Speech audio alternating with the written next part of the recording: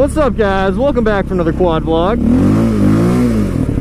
Hopefully you guys had a great week. We finally got a little bit more snow in South Dakota. We got a few more inches over the past week or so, and I don't know, I thought I'd come out and have a little bit of fun like we did last week.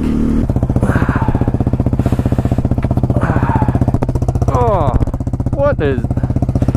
God fucking damn it.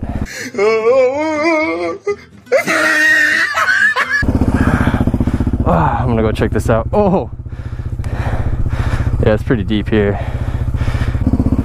We're just gonna give this a go.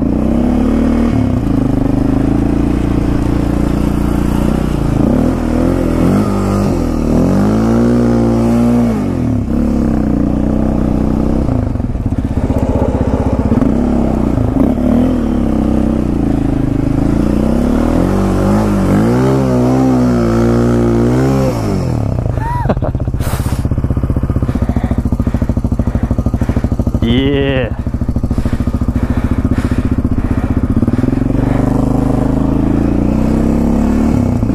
It's so cold right now that my face mask inside my helmet is freezing to my face.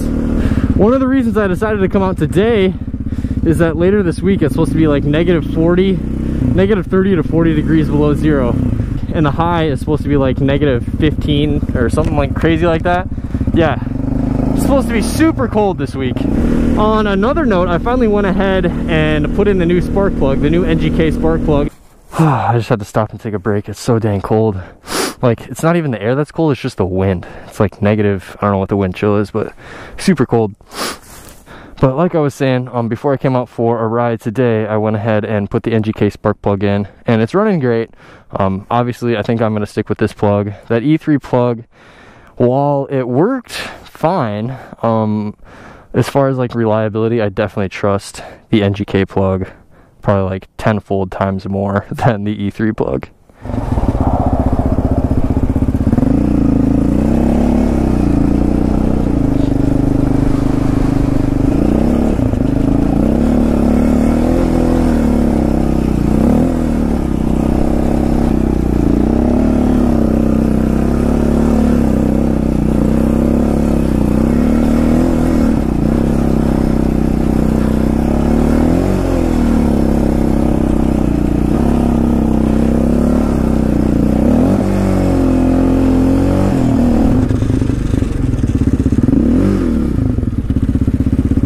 Gotta grab some gas quick.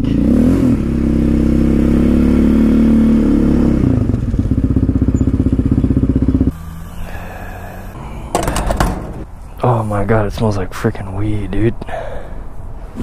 So something else I want to talk to you guys about is I'm thinking about buying an older YFZ 450. And my plans are I want to just buy like a cheap one, like 1,500 to like 2,000 bucks max. So like I was saying, what I want to do is probably find like an older one, 2005 through, say, hey, what's up? Alright, anyways, like I was saying, I want to find like a 2005 through maybe 2010, something like that, so an older model of YFZ for cheap. And what I want to do is probably big bore it, you know, put a high compression piston in it, probably a cam. I kind of have an idea of what I'd like to do already, but I want to make I don't want to make a race quad. I want to make it obviously a street quad, so I'm not gonna, you know, put a bunch of racing stuff on it. I just want to make it fast. What? I never knew they used to like close the park off. That's gay, dude. Just go, oh Jesus, what the hell? Oh, there's a curb there. Oh, this is sick.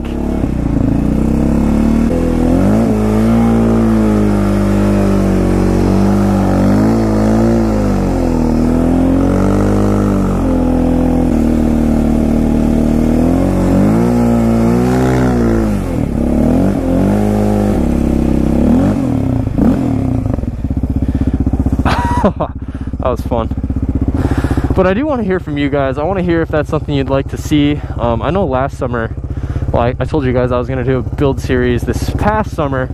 I never did because I didn't have like the space. I guess I had the money, but like I said, I just didn't have the space. So I have space this summer, and it's something that I'd really like to do. If I can get a quad for cheap and throw maybe like $1,000 or $1,500 worth of parts at it, I think it'd be a pretty cool setup. And of course, I'm gonna still keep the Raptor because I love this thing. And the reason I don't want to do the mods to this thing is because this thing is a tank. It's so reliable. I don't want to mess with the engine. It's kind of, I mean, it's 2014, so it's new. I don't really want to, I feel like it'd be a waste of money if I, you know, put a bunch of money into this quad, because it would just be throwing money away. You know, this spot is sick. It's like 4 inches of snow. It's like perfect for this Raptor.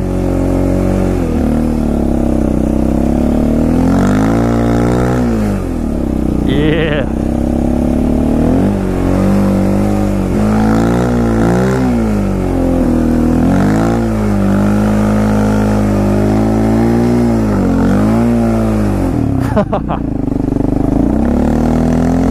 And we'll just take the bike trail out.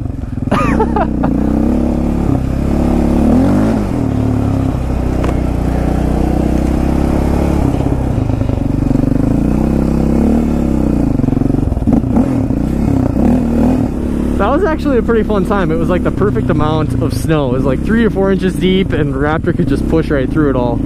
Alright guys, I think this is where I'm going to wrap the video up. Again, leave in the comments below what you guys think about doing a build this summer. If you guys want to see something else other than a YFZ, just let me know. I'm open to ideas. But I hope you guys enjoyed the video. Hit that like and subscribe button, and I will see you guys next Saturday.